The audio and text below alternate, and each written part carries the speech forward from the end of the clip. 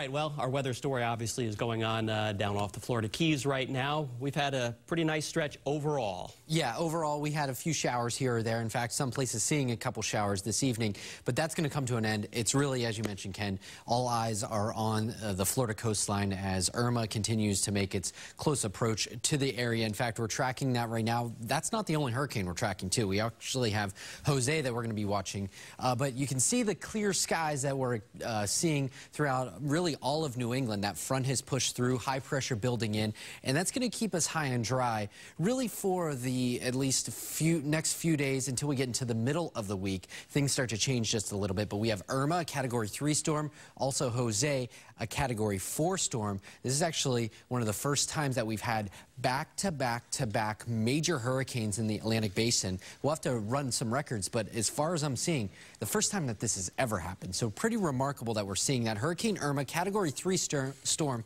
120 mile per hour maximum winds with pressure at 933. It's entering into an area that's really conducive for it to strengthen and deepen. So we'll watch to see if it does that before it does actually make landfall right off of the Florida Keys there. The Cuban coastline actually did a number on this storm, really weakened it a little bit. So we're watching Irma. This is what Futurecast looks like as we go hour by hour, making landfall in Key West as it makes its trek further to the north. There's Marco Island and Naples. There's Fort Myers, Tampa, and Sarasota, kind of tracking right along the west coast. So obviously we're talking about rain, wind, and storm surge along with this system, and the rain amounts could be heavy.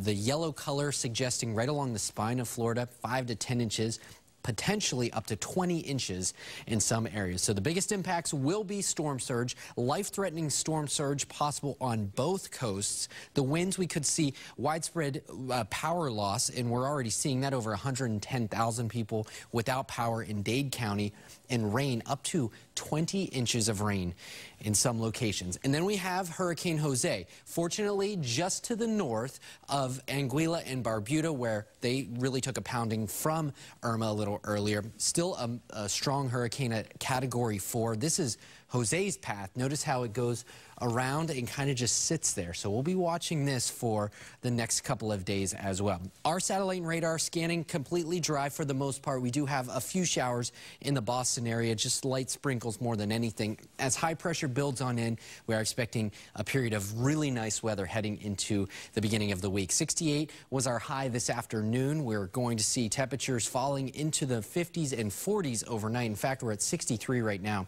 Hour by hour keeps us partly cloudy for part of tomorrow. Maybe a spot shower here or there, but most of us are dry. Clearing out very nicely for the day on Monday. A lot of sunshine with no weather issues. So tonight falling into the low 50s and upper 40s. Tomorrow we're back to the upper 60s and low 70s. We'll call it either side of 70 with a mix of sun and clouds. A very, very pleasant day. No weather worries, low humidity values. Look at Monday with temperatures in the upper 70s. A very pleasant day. And there's a couple 80s on the board there as we get into Tuesday and Wednesday, looking really nice. A few sprinkles towards the end of the week, but you know what? We'll enjoy the sunshine while it's sticking around.